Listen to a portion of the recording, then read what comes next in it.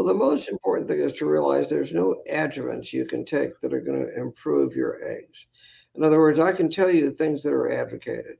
DHEA, which is a male hormone, is advocated. All the scientific control studies show that it doesn't help, it only hurts, because it is a male hormone, and that's the last thing that your follicles and granulosa cells need is male hormone. But it just absolutely doesn't do any good. The theory is that that male hormone can be converted by granulosa cells into female hormones, estrogen, and that estrogen would be good for the egg quality. That's a theory. It's an interesting theory, but it was disproven 10 years ago, disproven 5 years ago. It absolutely does no good.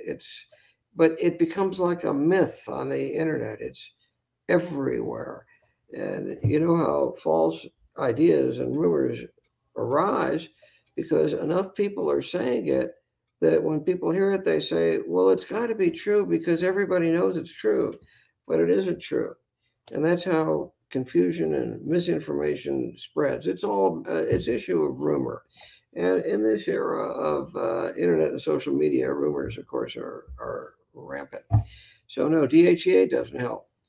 There's the idea that that you can have platelet-rich plasma injected into your ovary and improve the eggs. That's all baloney. That's fraudulent. It absolutely doesn't do any good for the egg, and we know that it doesn't do any good for the egg. You can't rejuvenate the egg that way. About all we can recommend is you don't take any dietary supplements that could have a negative effect.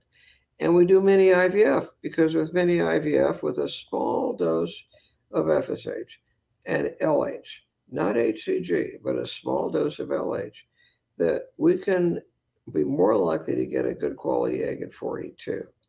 And we don't want to overstimulate. If we pound you with high doses of drugs like 600 IU gonadotropin, we're not going to get any more eggs from a 42-year-old, but we will ruin the eggs that we do get. So we got to tease them out delicately with low doses. And kind of like an example I give is an apple tree.